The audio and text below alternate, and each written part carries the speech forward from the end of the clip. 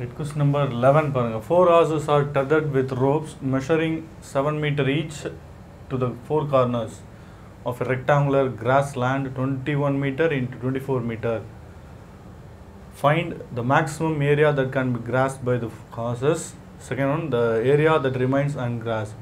So என்ன shape கொடுத்துருக்காங்க அப்படின்னு பார்த்தீங்கன்னாக்கா rectangular grassland, அதோட dimension 21 into 24. ரெக்டாங்கிள் அப்படின்னா தெரியும், ஷேப் லென்த்து இன்ட்டு பிரெத்துன்னு தெரியும். ஸோ அதுதான் டைமென்ஷன். எல் இன்ட்டு பின்னு எழுதுனா அது டைமென்ஷன்.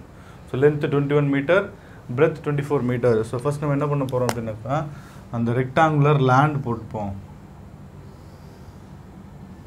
இதுதான் அந்த ரெக்டாங்குலர் கிராஸ் லேண்டு. இந்த ரெக்டாங்குலர் கிராஸ் லேண்டில் 4 கார்னர்ஸ் இருக்குது. ஸோ அந்த 4 கார்னர்ஸில் என்ன இருக்குது அப்படின்னு பார்த்தோன்னா 4 ஹார்ஸஸ் இருக்குது. 4 ஹார்ஸ் இருக்குங்க. ஸோ இந்த ஃபஸ்ட்டு ஹார்ஸ் சப்போஸ் நம்ம ஏ அப்படி நேம் கொடுத்துப்போம். இங்கே பி சி டி. இப்போது ஏ point, B point, C and D, இந்த 4 பாயிண்ட்ஸ்லேயும் ஒவ்வொரு ஹார்ஸ் இருக்குது. ஸோ அந்த ஹார்ஸ் வந்து எவ்வளோ மீட்டர் ரோப் யூஸ் பண்ணியிருக்காங்க பார்த்தீங்கன்னா ropes measuring 7 metre each tethered with rope. So ரோப்பால் கட்டியிருக்காங்க.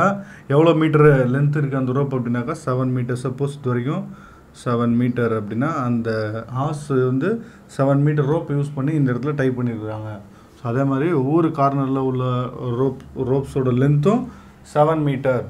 இப்போ என்ன பண்ணியிருக்காங்க அப்படின்னா இதுக்குள்ளே உள்ள கிராஸை அது சாப்பிடுது அப்படின்னு பார்த்தோன்னாக்கா அந்த 7 மீட்டருக்குள்ளே மட்டும்தான் சாப்பிட முடியும். சப்போஸ் அந்த ரோப்னா அதுக்கு தாண்டி போகாது. சப்போஸ் நமக்கு இது வரைக்கும் தான் லென்த்து 7 மீட்டர் அப்படின்னு எடுத்துக்கிட்டோம் அப்படின்னாக்கா திஸ் இஸ் 7 மீட்டர் இந்த ரோப்போட லென்த். ஸோ இந்த பார்ட் மட்டும்தான் அது கிராஸ் சாப்பிட்ருக்கோம். ஏன் அப்படின்னா ரோப் அவ்வளோதான் இருக்குது, அதுக்கு மேலே இருந்ததுன்னா அது போகும் அவ்வளோ தூரம். 7 மீட்டர் வரைக்கும் தான் இருக்குது, தேர்ஃபோர் அது வரைக்கும் உள்ளது. ஸோ இதே மாதிரி 4 கார்னரில் உள்ள ஹார்ஸும் அது மாதிரி 7 மீட்டர் எவ்வளோ லென்த் இருக்கோ ஸோ அவ்வளோ தூரம் உள்ள கிராஸை சாப்பிட்றோம். அது மாதிரி இந்த இடத்துல உள்ள ஹார்ஸ் 7 மீட்டர் லென்த் உள்ளது, அதே மாதிரி இங்கேயும் 7 மீட்டர். ஸோ இதெல்லாம் சாப்பிட்றது.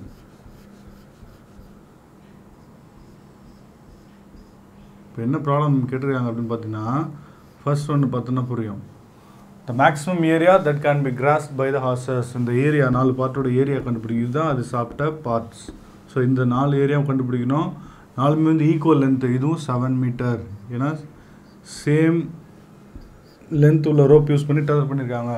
ஸோ அதனால் ஏபிசிடி 4 கார்னர் உள்ள ஹார்ஸும் 7 மீட்டர் லென்த் உள்ள அந்த மாதிரி வர குவாட்ரன் ஷேப் சொல்லுவோம் நம்ம அது. ஏன்னா செமி சர்க்கிள் இல்லை, அதில் பாதி குவார்டர் சர்க்கிளில் குவார்டர் பார்ட்டு. ஸோ அதை குவாட்ரண்ட் அப்படின்னு சொல்லுவோம். ஸோ அந்த மாதிரி குவாட்ரன் ஷேப் நமக்கு கிடச்சிருக்கு.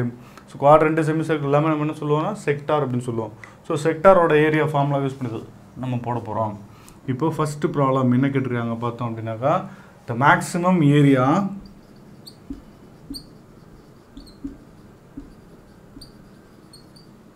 can be grasped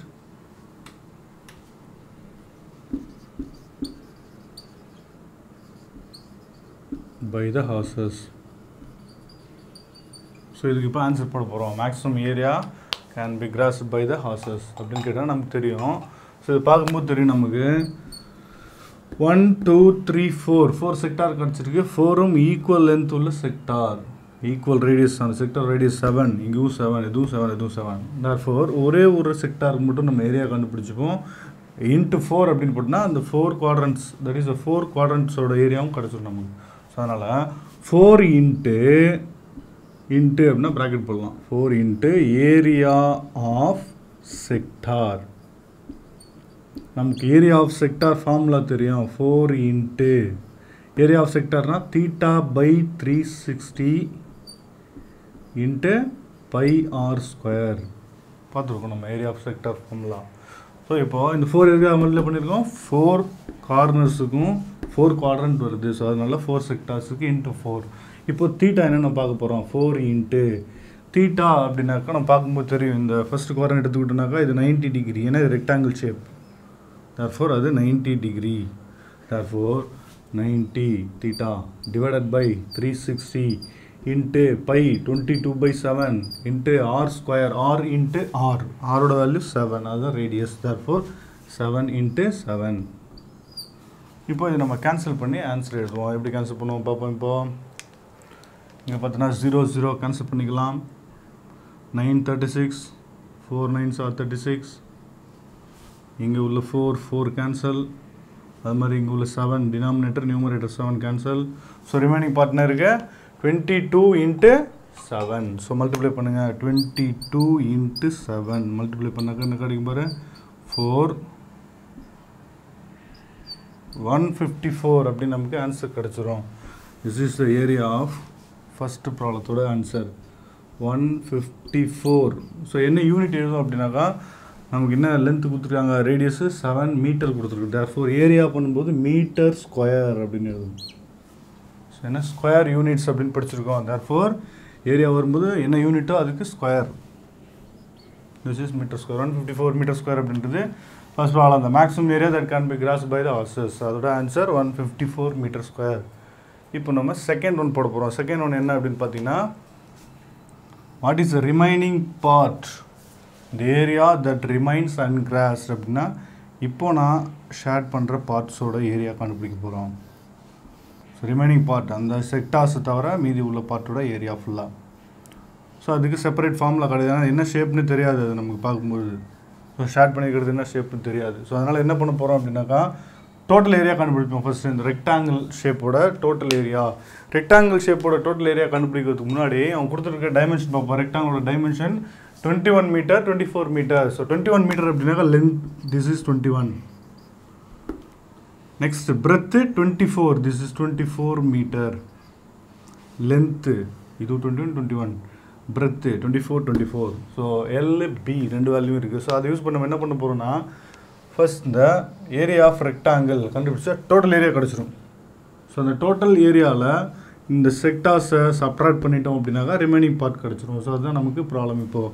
so second one என்ன, the area that remains ungrasped. So இப்போ என்ன பண்ண போகிறோம் அப்படின்னாக்கா சொன்னேன் நான் எப்படி இதுக்கு ஆன்சர் கண்டுபிடிப்போம். First area of rectangle, area of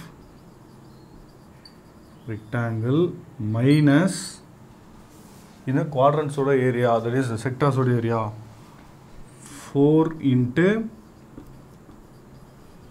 area of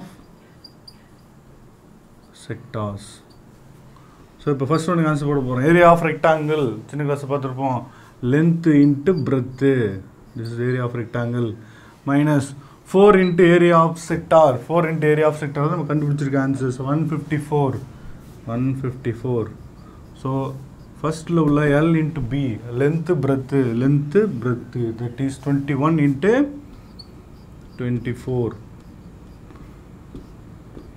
minus 154. So 21 into 24 multiply பண்ணுவோம், மைனஸ் 154.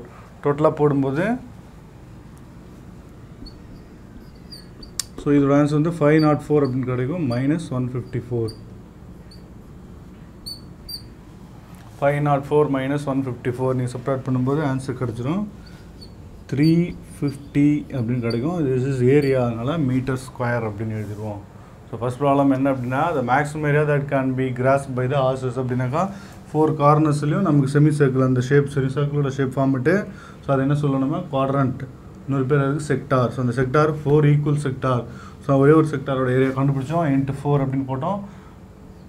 தேர்ஃபோர் டோட்டலாக ஏரியா கிடச்சிருது. இது எவ்வளோ கிராஸ் பண்ணியிருக்கோம் அப்படின்றது. அன்கிராஸ்ட் அப்படின்னாக்கா ரிமைனிங் பார்ட். ஸோ இந்த பார்ட் வேணும்னா தனியாக ஃபார்முலா இல்லை, total area minus குவாட்ரண்ட்ஸோட area. Total area of rectangle minus 4 into area of sector. இது ஆல்ரெடி கண்டுபிடிச்சிருக்கோம் 154. நமக்கு தெரியும் area of rectangle length into breadth substitute பண்ணும்போது ஆன்சர் 350 அப்படின்னு கிடச்சிடும். லாஸ்ட்